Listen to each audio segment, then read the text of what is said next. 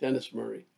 Um, okay, so today is a Popcast 9, um, and it's called The Gift of Necessity.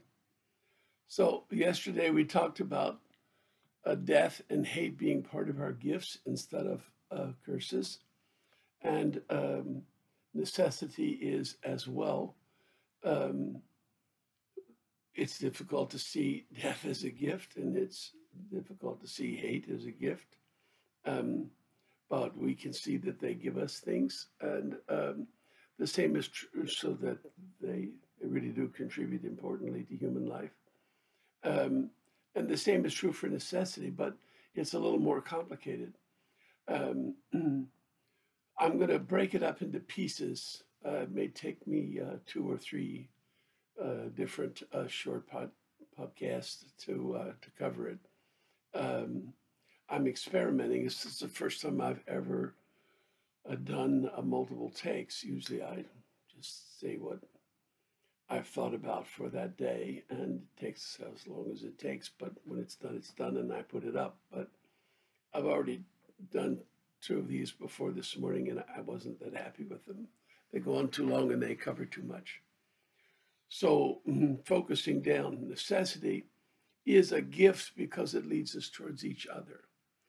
Just as death gives us gratitude for life, and hate gives us soul, it gives us moral life, it gives us participation in our lives in a way we wouldn't have if we couldn't choose between accepting the call and living in relation to each other, or refusing the call and living in rejection to each other. Um, Necessity's gift is that it causes us to need to work together. And in the process of working together over a long period of years, where there's consequences, the company could fail, the farm could fail, and a lot of harm could ensue. In that instance, then we gain some real understanding of what's inside the other fellow. And that's how we get the gift of each other. You can sit and talk in a bar with somebody, and maybe you gain an understanding as to what's deep inside him. Probably not.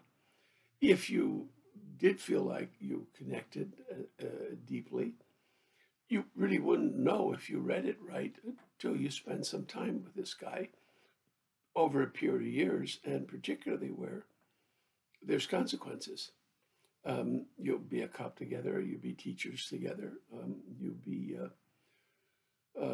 important managers in a company that employs 100 people in your town. And if your company fails, your town hurts, not just you, not just your investors, and not just your employees, but the whole town. It matters. And in that instance, necessity leads us to each other and gives us an understanding of what's in the depth of each other that turns into a comfort for us, that we're similar in that regard, that we all seem to have this awe inside us, and we all seem to have a call to use our gifts as the best way to say thanks for our gifts, and to turn to each other for comfort and support and extra courage.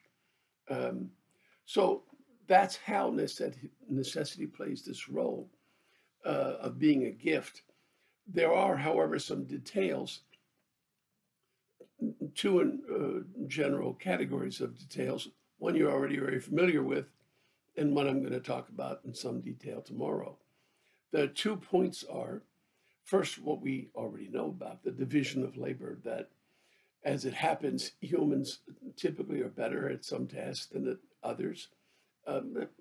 Accident of birth and circumstances, you may live in an area where you have access to certain resources, and as a result, you become fairly skilled at working with those.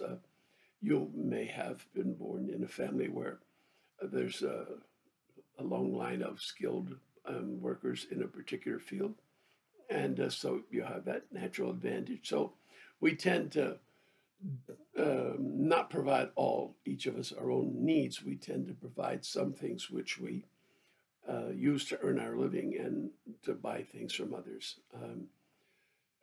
But we know about that, the division of labor. The thing I'm going to talk about tomorrow is a psychological specialization that we've largely not noticed until relatively recently.